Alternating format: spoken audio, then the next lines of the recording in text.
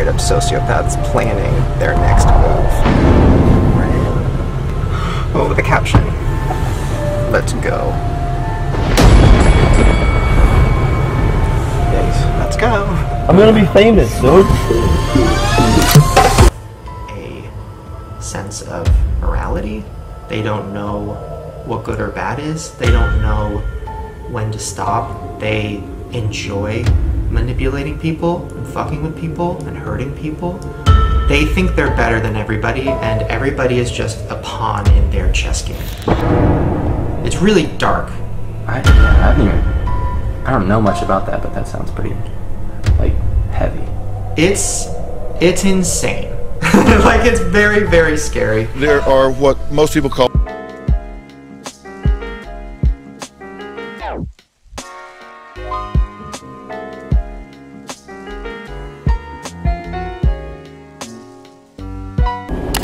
like she was like, there's a few. Like, what if he's one of them? Oh my god. We all go a little mad sometimes.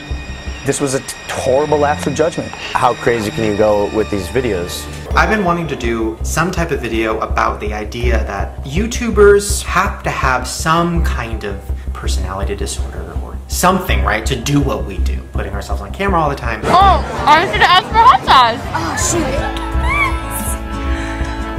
You're gonna start showing in a couple months. I got my favorite sauce, honey mustard. Yum! Being so open on camera all the time. That's what sucks the most about it.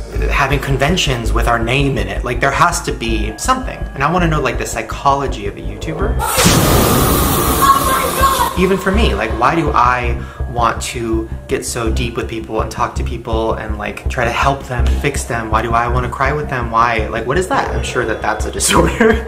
What do you think? I mean, you're new into the YouTube world. Like, do you think to be a YouTuber you have to have, like, something off?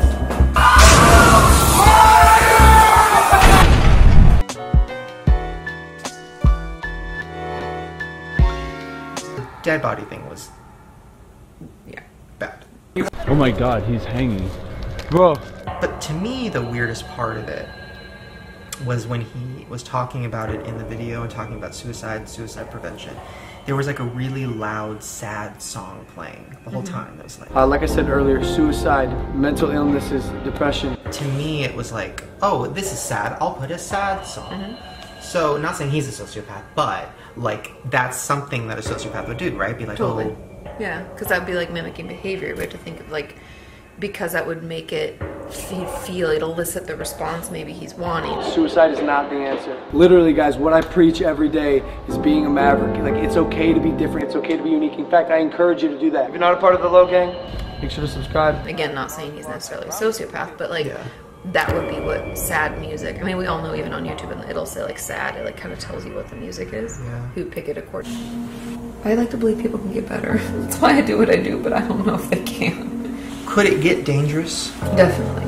Ooh. Very much so. 15% of those in prison have antisocial personality disorder or are sociopaths. Yeah, that was a quick reaction that she had. I think that is like, when I was a kid, you know, my mom was going through a lot. And I felt like I had to be strong because she was like having trouble. So it was always like, oh, Shane's my rock. He's my support system. Oh, he's always strong. So I like that for other people in your life now too. Are you like a fixer? Yeah.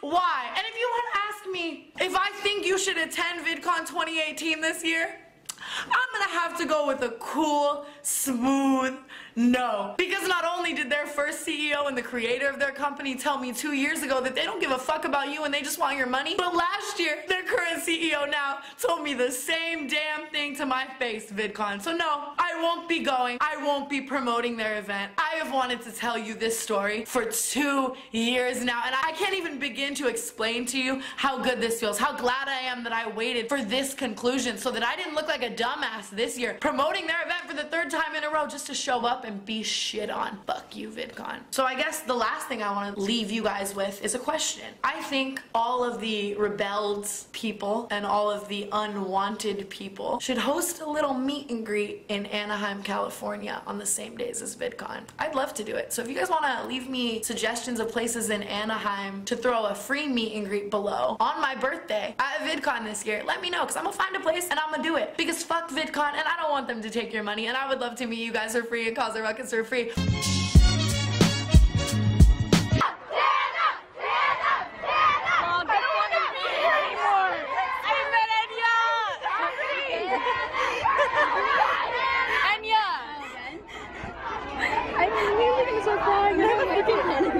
I was like literally my favorite girl.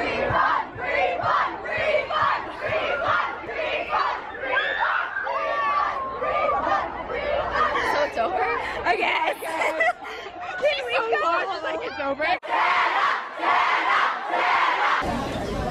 Guys, I need you guys all to step this way for me, please. Everyone back over here.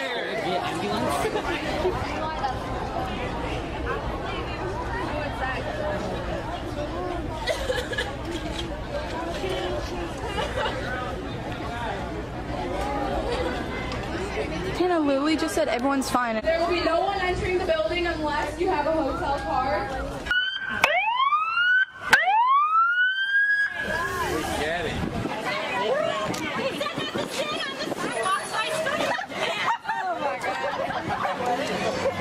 So right now I see about 1, 2, 3, 4, 5, 6, 7, 8, 9, 10, 11, 12, like, what, how many cop cars do you think that is right there?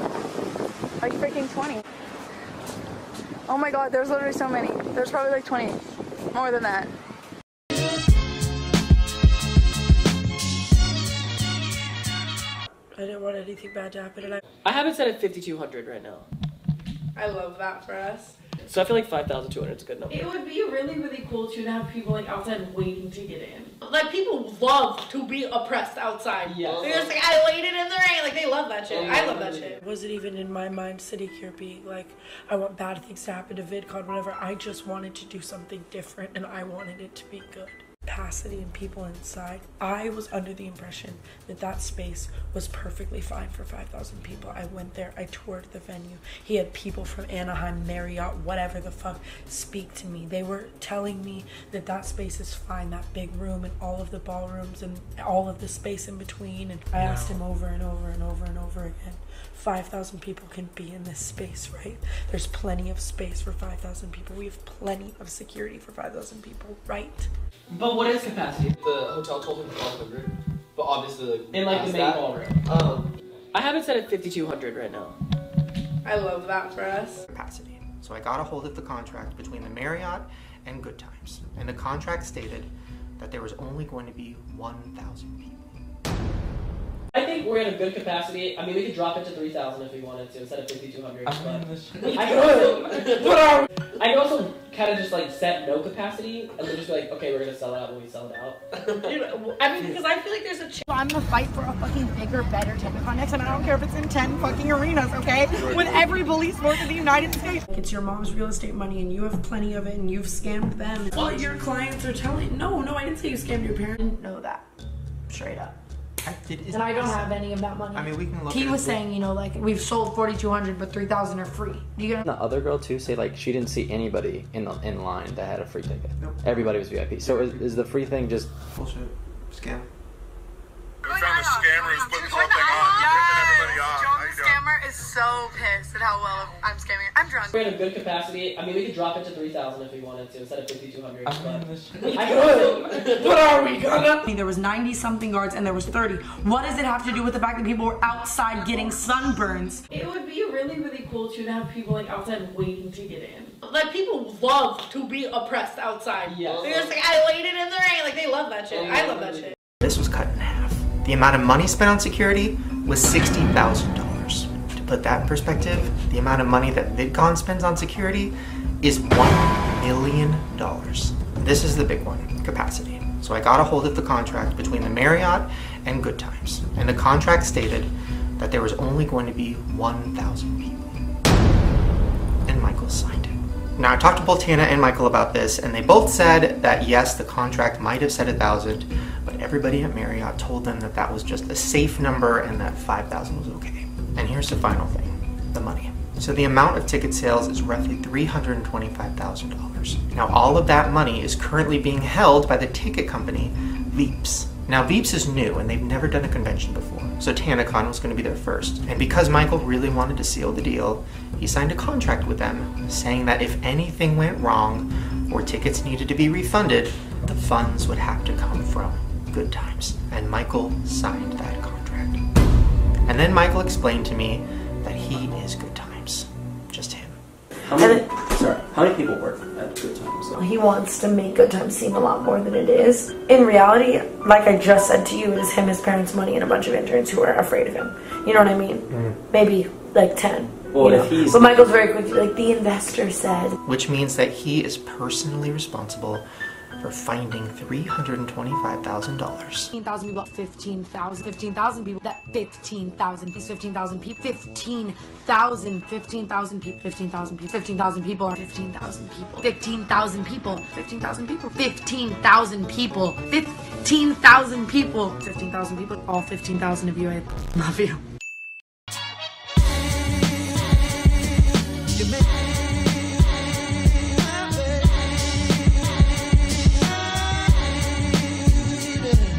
I'm not placing blame on anyone other than myself. I take full blame. In this situation as of right now, even though people are refunded, I am a lone wolf and I have to make everything better by myself because when shit goes bad, people run.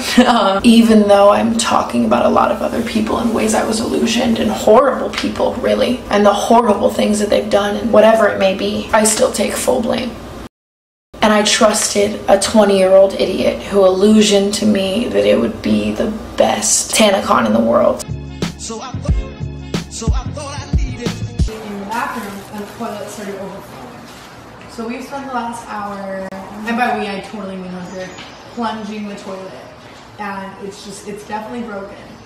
I think it's definitely a product of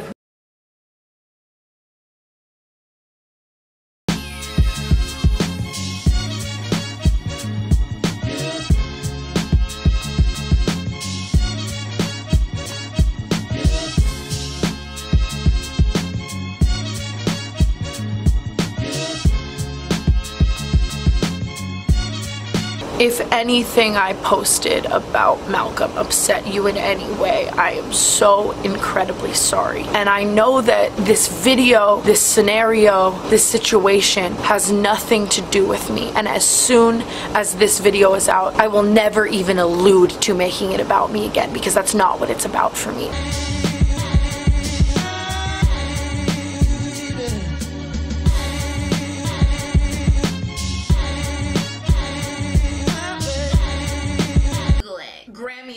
Nominations for Primetime Emmy Award. The first result is his own website, which is Billboard articles, interviews after interviews after interviews, Forbes articles, IMDb's, verified Twitter, whatever, all this crazy shit. And I feel like most guys on Seeking Arrangements also are like, I own a car dealership in Glendale. Support me, hee hee. And I'm just playing it down as fuck because I'm scared as fuck. And obviously if he like finds out what I do and he like Googles me, he could like see my net worth and then like what if he thinks I'm scamming? What if he thinks I'm doing this for a story time? Which I wasn't. I'm telling this story now because what the fuck? But like going into it, I didn't think it would happen like that, you know? What if he doesn't want to like fuck with me after that, like whatever? And so then he's like, that's insane. Like tell me all about that lifestyle. So before I start to tell him about my life, he's like, I actually just sued this like Instagram girl because her company was like making shirts that look like my band tees that look like the Doors and the Ramones, so the Doors and the Ramones had to like sue this Instagram girl. And I'm like, oh, like who, like whatever, you know, and he's like, oh, her name's like Kylie Jenner.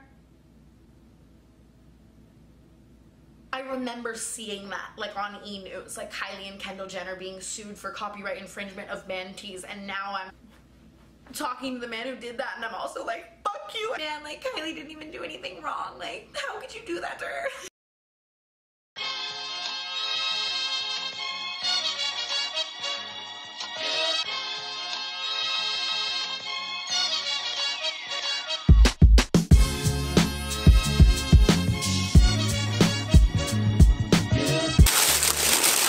Oh my god, the fur!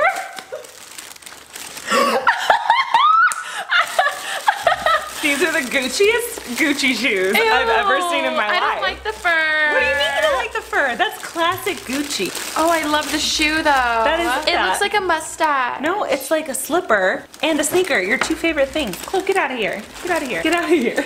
Shoe. Look at, she wants it. Because she thinks it's a toy. No. That's it's okay. Oh, I was so excited. Oh my god, oh my god, oh my god, oh my god, oh my god, oh my god, oh my god, oh my god.